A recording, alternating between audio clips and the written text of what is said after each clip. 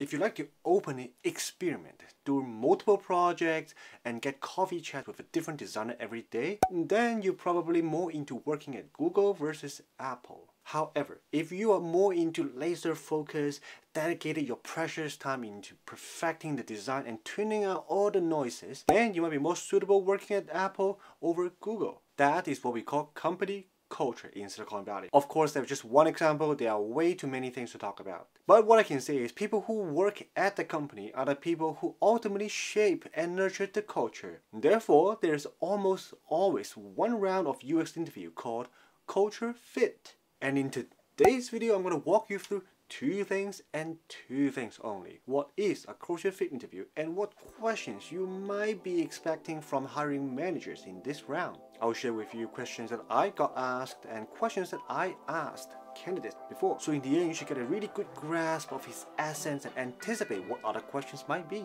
And ultimately be a pro in culture fit interviews. Of course, in a genuine and honest way. This is going to be a short and sweet video, so let's get into it.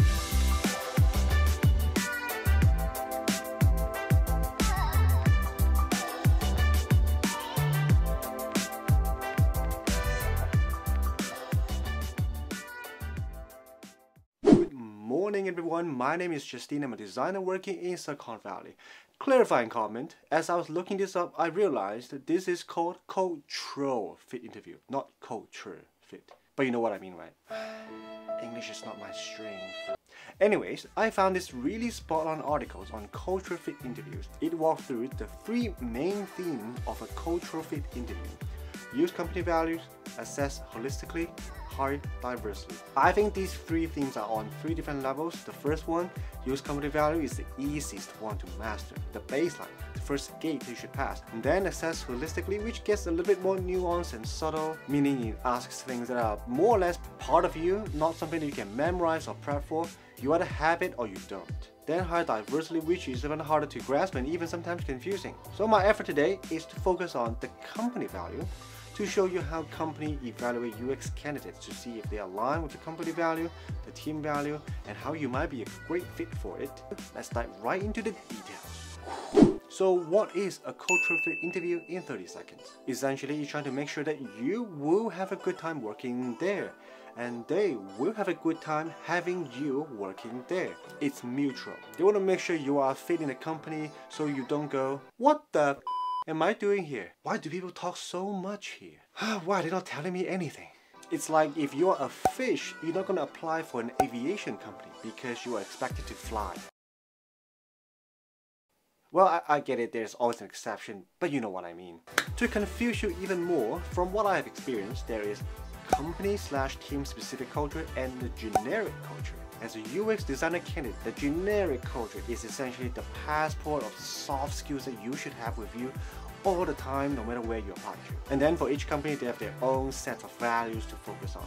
Then to deconfuse you, different companies ask pretty much the same questions.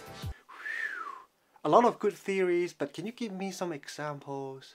Oh yeah, we're gonna get there very soon. Actually, like right now. Next, common questions. Well, we can start with company-specific example. Let's just say in the Google interview, they have one round that's specifically about their Googleness interview. I will link this in the description as well. So they have one of the items called high standard. So you can anticipate they will ask questions like, how do you know when you're ready to ship the product? So to gauge like where you define the standard is, like when it's ready to get out of the door.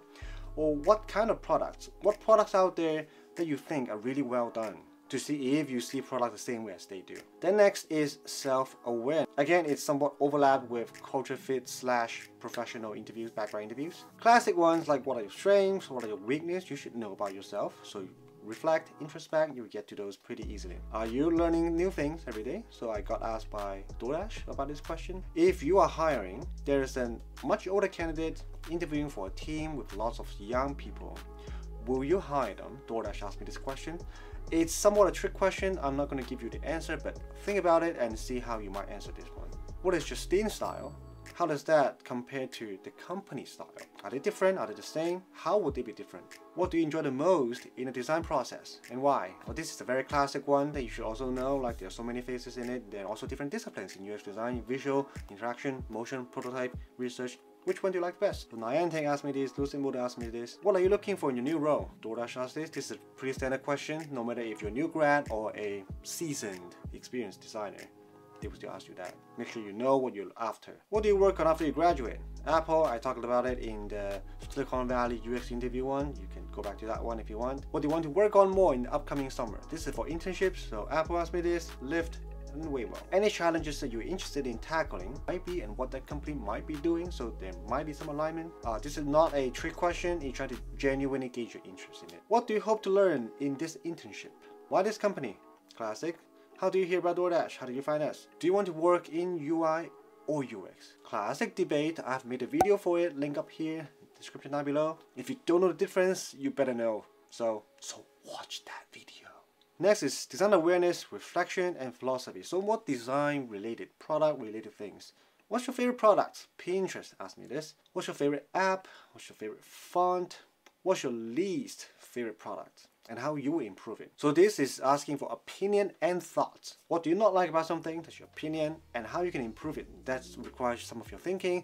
How am I designing this way so that it avoid this ping pong or this flow or remove some steps? What is your take on things? How do you approach design problems? Like the way you like to work. Maybe you like to do heavy research or heavy prototyping. What will you change Flash after the internship that you had? So context here, Flash is one of my UX design projects. So this is asking me to reflect on my past projects with new learnings that I gained from my internships and see how I can apply new learnings, insights into my old projects. Again, design never ends. You should always have ways to improve your products and design. What's the hardest part of this project and how you resolve? Which project you are most proud of? Last but not least, collaboration. How do you work with others, like product managers or UX researchers or engineers? Google asked me that, Snap asked me that, Chime asked me that, Fitbit asked me that. Who do you collaborate with? Is it just designers or just researchers, just PMs, just eng? What are they? Like how many of them? What if your timeline slipped? What will you do? Or what if you run out of time for this project? What will you do? Have you ever disagreed with your stakeholders, meaning people that you work with? If so, then follow up with the question, how did you resolve that? What is the resolution of it? How did it end? So those are some of the questions that I know of. They're real questions. And now I'm going to leave you with my personal take. First, try to answer all those questions. Try to spend some time, think through them, even write them down. Bullet points, phrases are fine. If you don't know some of them, this is great, this is amazing, because again, design thinking, this is your research to help you find out what you are missing so that you can iterate yourself to your V2. Try to get yourself into those scenarios, occasions, or projects that could help you get more exposure to get those experiences. After all that, it should be very straightforward. It shouldn't require too much thinking. It's like asking, hey man, nice to meet you. Where did you go to school? Oh, I went to Georgia Tech. I don't really like it. Huh? It should be instinctual. It should be automatic. You're not really manufacturing an answer or memorizing any facts. You should know it by heart and you let it flow naturally. To me, these cultural fit interview questions are more like conversation that I have with my friends. If you feel that way, then you know exactly what I'm talking about. And you should definitely celebrate that moment by getting yourself a venti purple unicorn frappuccino. Frap, yo! Yeah, that's it for today. If you find this video useful, destroy the like button to support this very small channel. And consider subscribing if you don't want to miss any future design content. On a similar note, you can take a look at what cultural fit interview question they asked me in my Pinterest interview. It will be also helpful to get a sense of how the end-to-end UX interviews work in many companies in Silicon Valley. Check them out right here. Keep designing a better future, and I will see you on the next video. Cheers!